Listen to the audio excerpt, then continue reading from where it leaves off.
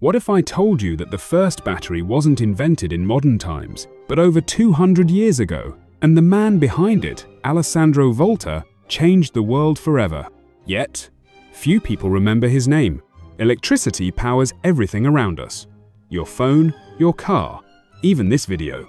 But before Tesla, before Edison, one man created the first real battery. His name? Alessandro Volta. In the 18th century, scientists struggled to generate continuous electricity. The best they had were static electricity machines. Unpredictable, weak.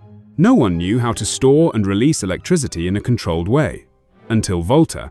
In 1800, Volta stacked alternating layers of zinc and copper, separating them with salt-soaked cloth. When connected, it generated a steady electric current. The world's first battery. It was called the Voltaic Pile. This discovery proved that electricity wasn't just a mysterious force from nature. It was something humans could create and control. This invention changed everything.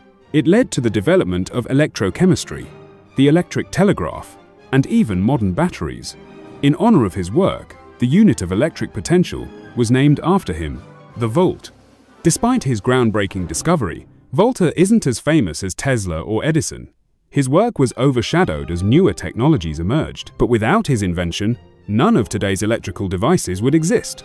So next time you charge your phone, remember Alessandro Volta, the man who sparked the electrical revolution.